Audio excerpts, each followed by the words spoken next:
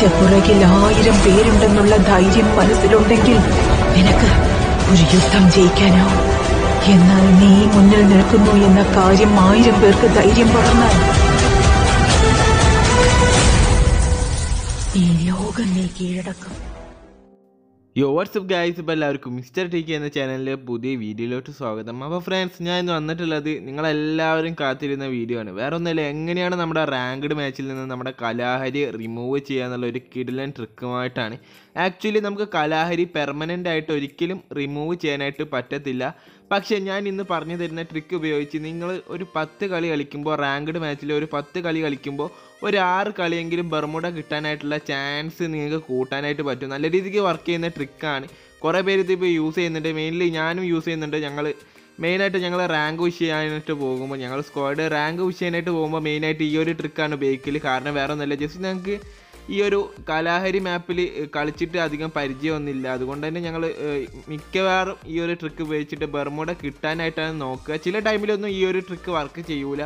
But ഒരു 10 കളി കളിക്കുമ്പോൾ ഞാൻ നേരത്തെ പറഞ്ഞ പോലെ തന്നെ ഒരു 6 കളിയെങ്കിലും നമ്മുടെ ഈ ഒരു ട്രിക്ക് നൈസായിട്ട് വർക്ക് ചെയ്യും. പിന്നെ വേറെ ഒരു കാര്യം കൂടി പറഞ്ഞുതരാം. ഈ ഒരു കലാഹരി ഒരിക്കലും ഫ്രീ ഫയർ പെർമനൻ്റ് ആയിട്ട് ഡിലീറ്റ് ആക്കൂല. വേറെ ഒന്നും കൊണ്ടല്ല, ജസ്റ്റ് ഈ ഒരു കലാഹരി തന്നെ മാപ്പ് ഉണ്ടാക്കാൻ തന്നെ അവർക്ക് ഏകദേശം 1 വർഷത്തോളം എടുത്തിട്ടാണ് ഫ്രീ ഫയർ ഈ ഒരു കലാഹരി എന്ന് പറഞ്ഞിട്ടുള്ള ഒരു മാപ്പ് ഉണ്ടാക്കിയെടുത്ത്. അപ്പോൾ നമ്മൾ ഈ ഒരു ക്ലാസിക്കിൽ കളിക്കുകയാണെങ്കിൽ, ക്ലാസിക്കിൽ ഭൂരിഭാഗം പേരും ബർമുഡാണ് കളിക്കുക, കലാഹരി അധികം കളിക്കാറില്ല. അതുകൊണ്ട് കലാഹരി മാപ്പിനെ നമ്മൾ പ്ലേയേഴ്സ് അധികം ശ്രദ്ധിക്കാതെ ആയതുകൊണ്ടാണ് കലാഹരിൻ്റെ ഫെയിം അങ്ങ് ഡ്രോപ്പായി വരുന്ന ടൈമിലാണ് അവർ റാങ്ക്ഡ് മാച്ചിലോട്ട് കൊണ്ടുവന്നത്.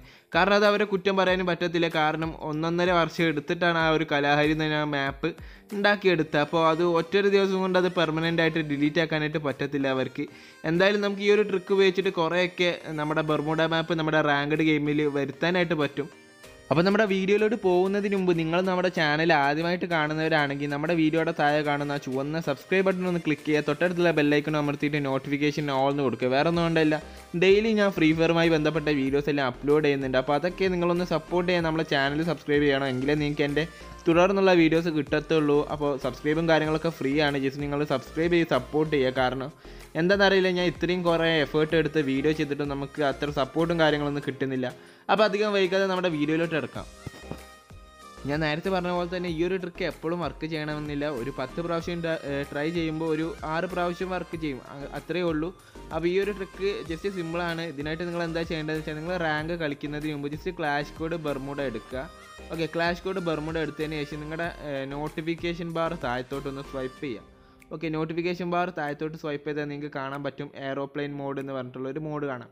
ആ ഒരു എയറോപ്ലെയിൻ മോഡ് ഓൺ ആക്കി വെക്കുക, എനേബിൾ ചെയ്യുക. എനേബിൾ ചെയ്തതിന് ശേഷം 10 സെക്കൻഡ് നിങ്ങൾ വെയിറ്റ് ചെയ്യുക. 10 അല്ല, ഒരു 5 സെക്കൻഡ് വെയിറ്റ് ചെയ്താൽ മതി.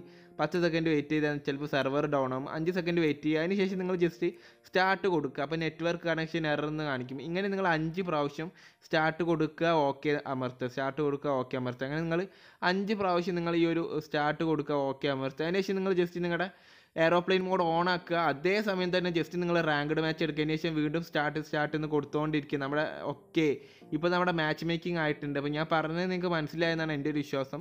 ജസ്റ്റ് നിങ്ങൾ റാങ്ക്ഡ് കളിക്കുന്നതിന് മുമ്പ് നിങ്ങൾ ക്ലാഷ് കോഡ് ബർമുഡ എടുക്കുക. അതിനുശേഷം എയറോപ്ലെയിൻ മോഡ് ഓൺ ആക്കുക.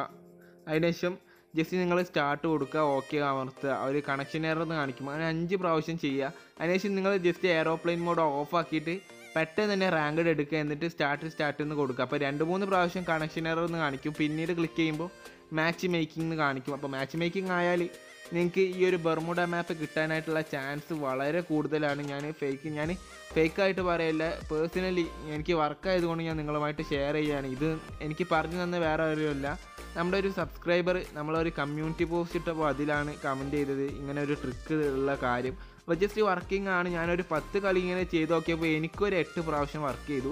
ബട്ട് എപ്പോഴും വർക്ക് ചെയ്യണമെന്നില്ല, എങ്കിലും നിങ്ങളൊന്ന് ട്രൈ ചെയ്ത് നോക്കുക, സെറ്റായിട്ട് വർക്ക് ചെയ്യും. പിന്നെ ഈ ഒരു വീഡിയോ നിങ്ങൾക്ക് പറ്റുന്നത്ര ഒന്ന് ഷെയർ ചെയ്യുക. കാരണം ഇത്രയും എഫേർട്ട് എടുത്ത് വീഡിയോ ചെയ്ത് ട്രിക്ക് നിങ്ങളുമായിട്ട് ഷെയർ ചെയ്തിട്ട് നിങ്ങൾ ഷെയർ ചെയ്യുന്നില്ല എന്ന് കാണുമ്പോൾ നമുക്ക് വളരെ ഒരു സങ്കടമുണ്ട്. കാരണം നമ്മളിപ്പോൾ റോഡ് ടു 100K സബ്സ്ക്രൈബേഴ്സാണ്. അപ്പോൾ നിങ്ങൾ മാക്സിമം നമ്മുടെ വീഡിയോസൊക്കെ ഒന്ന് ഷെയർ ചെയ്തിട്ട് പെട്ടെന്ന് തന്നെ 100K ആക്കി തരിക. അപ്പോൾ എന്തായാലും ഈ വീഡിയോ ഇഷ്ടപ്പെട്ടാൽ ലൈക്ക് ചെയ്യുക, ചാനൽ ആദ്യമായിട്ട് കാണുന്നവർ സബ്സ്ക്രൈബ് ചെയ്യുക. അപ്പോൾ ഇതിനും അടിപൊളി വീഡിയോസുമായി ഞാൻ വീണ്ടും വരും. Miss me TK, peace out, by.